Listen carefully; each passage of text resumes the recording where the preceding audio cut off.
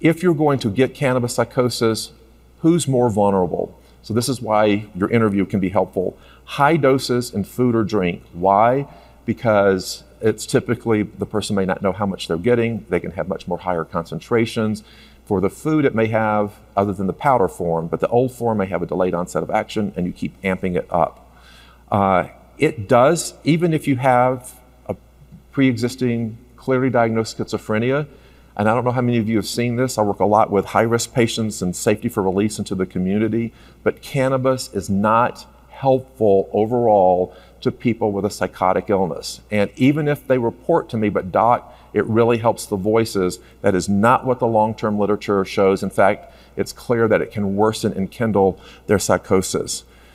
This is something that I think is a little chilling, if you will. 47.4% of those who experience, this is typically, the first early in their cannabis use psychosis, will develop schizophrenia or bipolar disorder. Okay, so I'm going to go over that in another slide in a minute. What are the factors that increase this risk? Younger age, so certainly less than 18, and then if they have history of self-harm.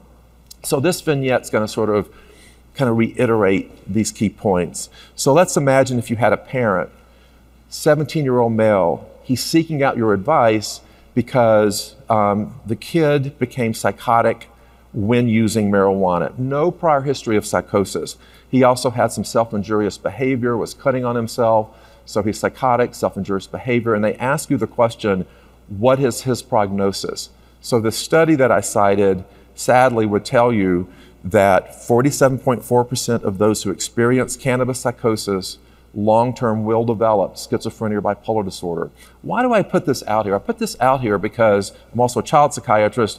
It's really important, and the child psychiatry community, I think, would agree, that if you're working with children and adolescents, the longer you can delay the onset of cannabis use, the better.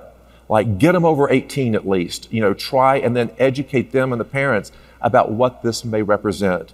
So again, younger age linked to schizophrenia, and he had self-harm, so he has an increased risk of schizophrenia and bipolar.